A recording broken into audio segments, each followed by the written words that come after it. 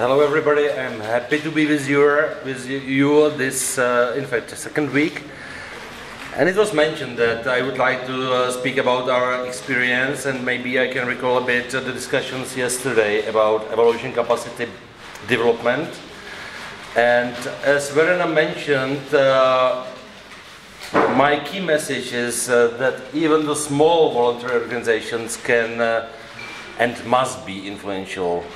And maybe it is much more important to know what we want to reach, what we want to change, what we want to improve before asking for the money. It was mentioned that at the end money is important, but it's much better to know what to do before asking money than waiting for the grant and then to decide what we'll be doing with that grant. Okay. The Czech Evaluation Society was established in 2007 by 4 evaluators, among others myself and Dima among them.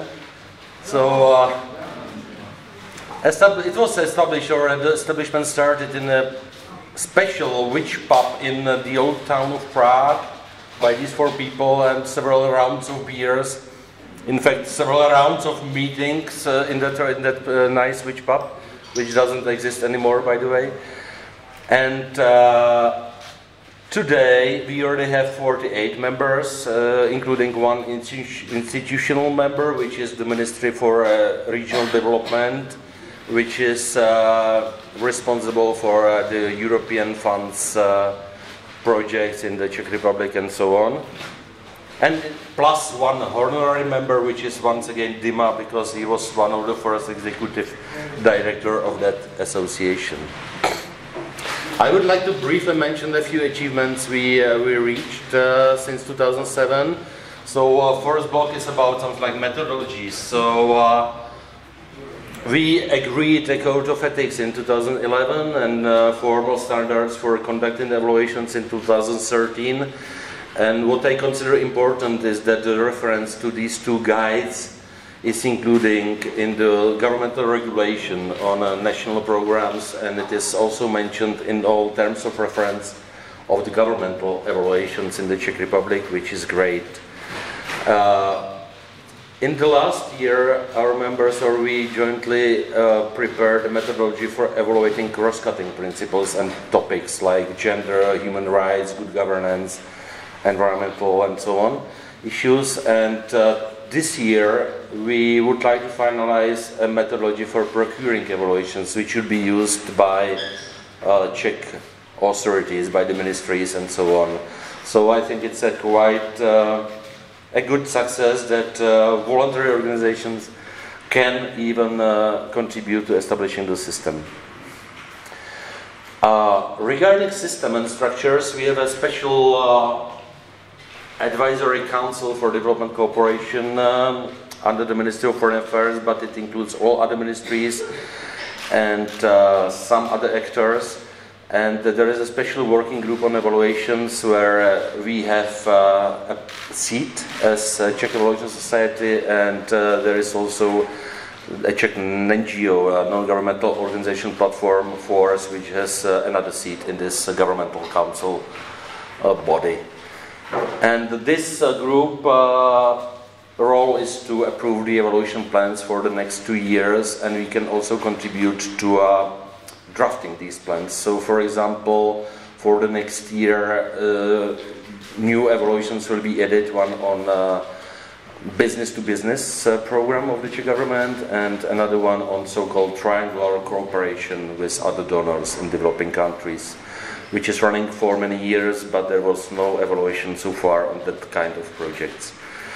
We also discuss in this working group the responses to the recommendations of evaluations of the current year, and there is a recommendation tracking system for 2 previous years, where the group somehow control or monitor whether the recommendations were implemented or not, and to what extent, and why not, and so on.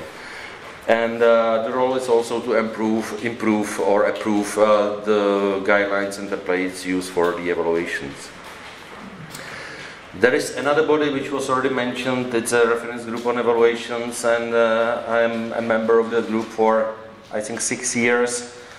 3 years it was for free. I have a partial reimbursement in the past 3 years, and for the last 2 or 3 years there is one big improvement, that we are not only commenting the evaluation reports, draft reports, but we can also contribute to preparation of the terms of reference, including formulation of key evaluation questions and setting criteria and all that. So it is very great improvement in the past few years.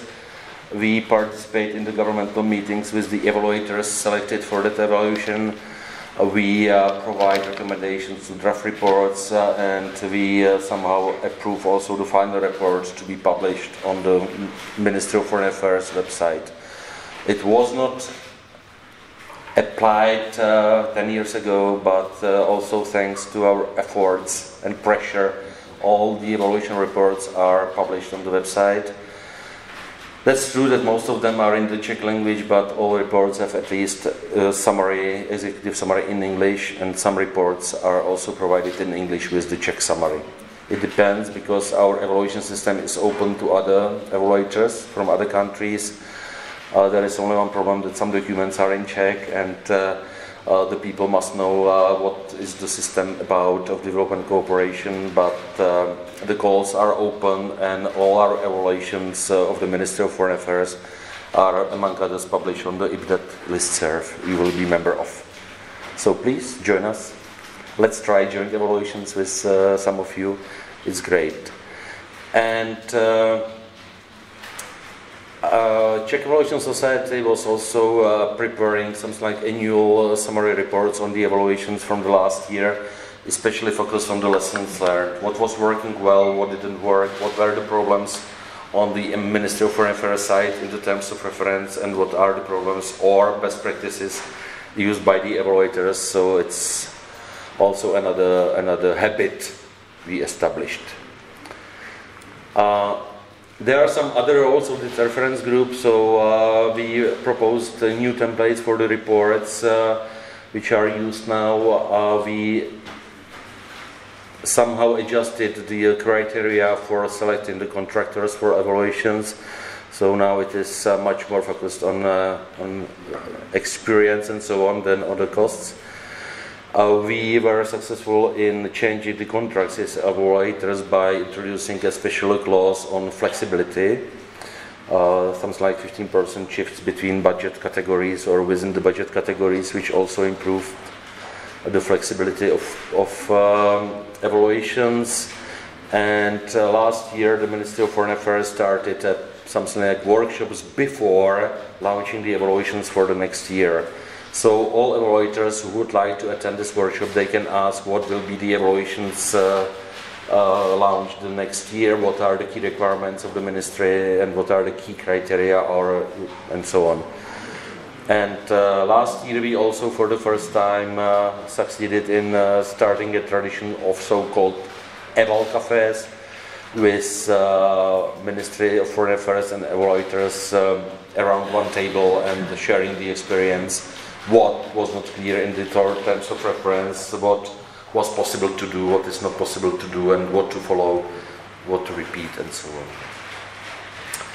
on. Czech Evaluation Society definitely also provides some capacity building, and not only for our members but also for our institutional partners. So I can mention the trainings for the Czech Development Agency, which is responsible for official development assistance, for the national platform of NGOs. For us, we provided trainings for the Ministry of Regional Development, Labour and Social Affairs, Education, etc. And also for some regional authorities which are responsible for national programs and European programs implemented in the Czech Republic. For our members, I would like to mention something like stabilized offer of events based on capacity development, which are the pre-conference workshop. Half days, usually 3 workshops in the afternoon before the annual conference of the Czech Evaluation Society. We have a certified training on evaluation minimum, which is 2 days training.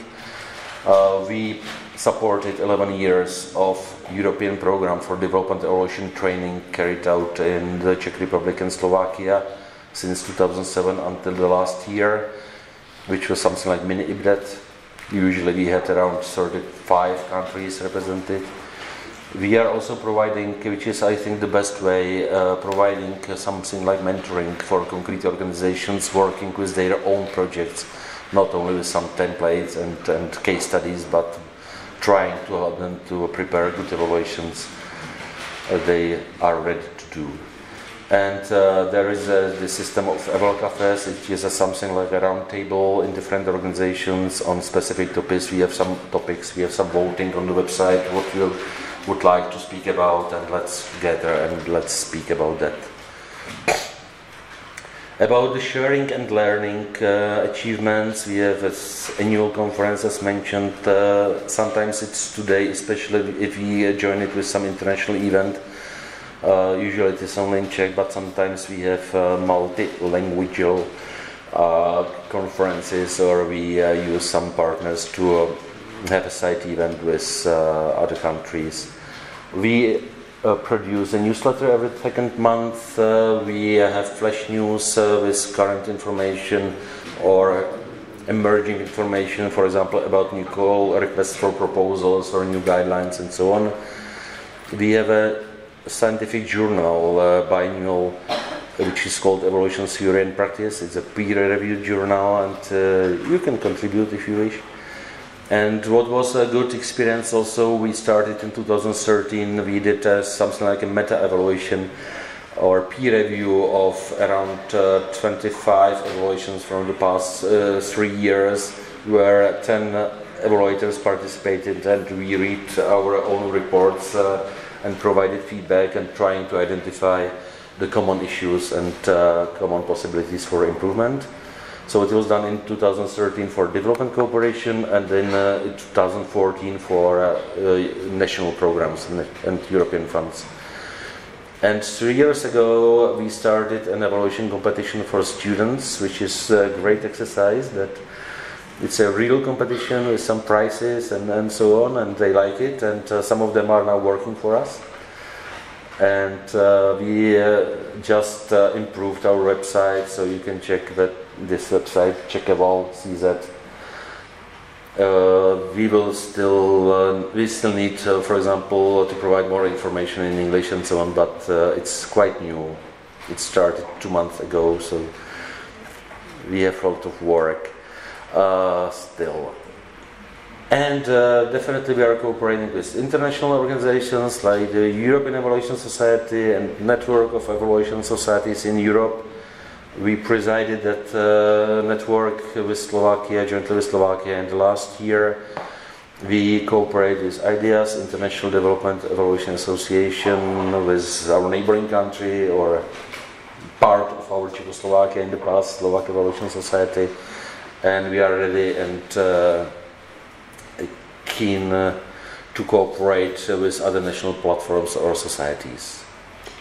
But I can still mention one, maybe as an inspiration for you, because this is my life. And my life changed in 2003 when I attended IPDET in Ottawa at Carleton University for 4 weeks. It was great. And at the same year I became a member of IDEAS, because we are offered 1 year membership in IDEAS, and now I'm a it's called lifetime member, something like that, until I die. Then based on our active, we were trying to do something, so we proposed some activities, and one of that activities was a workshop co-organized by us in the Czech Republic in Prague in 2006 with the topic of country evaluations and systems, which is a ship flag of UNICEF. And I think that it was the first international gathering when where UNICEF opened this issue of country evaluations. So I'm also a bit proud of that. And then the same year I became a member of IDEAS board, I was elected. Then in 2007 we started with Ray and Linda these CheckDETs and LabDETs later on European programs. in the Czech Republic and Slovakia, and you can see that we have 539 graduates since 2017, and I'm not able to count the number of countries, but it will be quite a huge number of countries. Then I became or was elected Vice President of IDEA. Since then I'm only a member of the election committee every year. And we also participated in preparation of IDEA's competencies for development evaluations and evaluators, managers and commissioners in 2012, and there was a code of ethics approved by the IDEAs in 2013. So this is about sounds like successes or history, but what are the challenges? We are in a tricky situation because we are already quite big to be managed on a voluntary basis. We are not paid for the work for the association. We have no staff, in fact, no office. It's provided by the members and so on. We have no chance of getting core funding for the organization, and we cannot cover all the costs only by membership fees or conference fees. We can somehow ask for a project funding, but project funding for an umbrella organization is not the right way. We must work for the members every day and every week, and solving the emerging issues and what can be a project. Okay, conference, it's an annual conference, it's a self-sustainable conference paid by the members and partners, and so on. And another issue is that we could apply for some national call for proposals, but we do not want to compete with our members. We are on an umbrella, and the members should apply for these calls and not their umbrella. So this is a big challenge, and we have to solve it somehow for the next year. We have some other challenges because of the system. We have a rotation in the board, which is quite often, but maybe it's not perfect in our case because we have only 2 years mandate in the board, and therefore it's not such easy to, by the way, it's not such easy to find new volunteers working for free in the positions of the board. There can be some conflict of interest if I'm a board member and I'm applying for some grants and so on. It can be sometimes difficult for them. The rotation also means that the institutional memory is missing. It's not such easy to transfer all the knowledge within 2 years to some other people. And it can be confusing also for some our partners and members and other people, because even the contact persons are changing every year. So we probably have to change our statutes. There are some other challenges, and I'm happy that we are very ready to do all the work together, and that there are 2 main pillars of the Czech Evaluation Society. One is the development cooperation, and another one is national and European programs in our country. And it is a totally different context. It's totally different to do evaluation in my country when I know everybody and everything, and the laws and people mentality and all that, and in developing country. It's totally different from the point of budget, because we have around 4 to 6 to maybe 7 evaluations of development programs or projects per year, and we have 80 or 100 evaluations of other projects, now meaning governmental evaluations, not NGO evaluations and so on, which is another market for us. The question is in predictability, because every change in the government and approval of the state budget, it influences the planning, and it's not perfect still in our country. And definitely we must use specific approaches and methods for specific kinds of evaluations and so on. And definitely there are some differences in understanding or using the evaluations by practitioners working in the field in developing countries, by people working in the academic sector, and also by some consultants trying to join us, or because they see the market, so they are trying to get contracts, and sometimes their approach is not developmental or development evaluations. It's something like normal consultancy and management and so on. So Maybe a few questions where you can help me. What should be the role of national evaluation societies? Is it capacity building or advocacy and awareness raising? Should we work something as an ethical committee or judge if there are some problems between the clients and commissioners and evaluators? There is no perfect solution, we know that. Can we try to facilitate something like agreement or consensus? Should we be a chamber of evaluators? Something like we mentioned yesterday. It is a business or it is a profession. If it is a profession, can we have a chamber? Something like looking at the quality and criteria and whatever. What can be the mandate of such chambers? There are some other recent challenges. What to do with IPDET and our experience in IPDET? Should we find some possibilities of cooperation in the next year and so on? Another challenge for our region, Central and Eastern Europe. We are in quite a difficult position because we are a member of the European Union, or we are some countries are candidates for the European Union, so we are considered as rich country, but we are not rich. The system is not established. It's not a profession in our country. The demand is limited. We must create a demand, and we cannot afford such nice, great trainings like here. Many of our people. So it would be very useful to get at least partial bursaries for such important international events. We are not eligible for the funds for developing countries. We have not enough money like in Western Europe, something like that.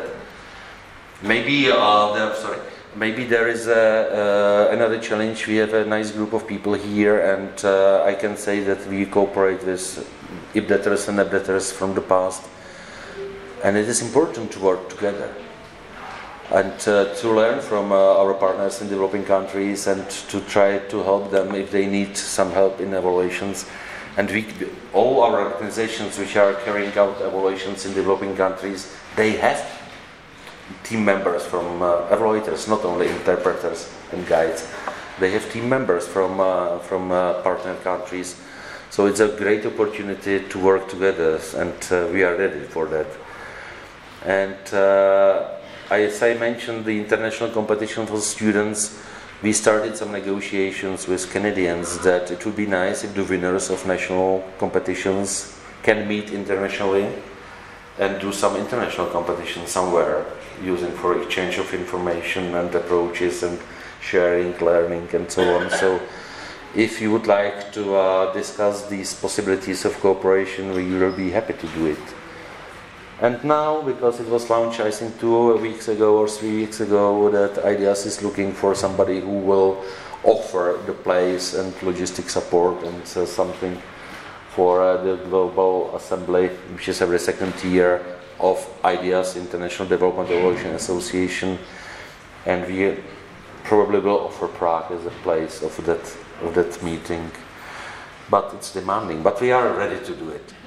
So, I think that's it. I have one last slide because, and by the way, it's also thanks to IPDET and IDEAS. In 2008, we co-organized with Malaysian Evaluation Society a conference or workshops in Kuala Lumpur, and the topic was impact evaluations and so on. And since then, I'm trying to persuade all the people that impact evaluation is one issue, but much more important is impact of evaluations.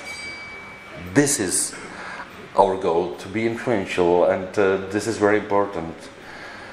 And even from that point of view, I would like to repeat the first message from the first slide or second slide, that even small national evaluation societies must be influential. And we are ready to do. And what is the great opportunity for us, that we are not alone, that we are members of this family of IPDET and IDEAS, and that's it. So I don't want to take your time more. Let us cooperate, let us meet again, and enjoy the rest of the IPDET 2018. And thank you for being here. Thank you very much.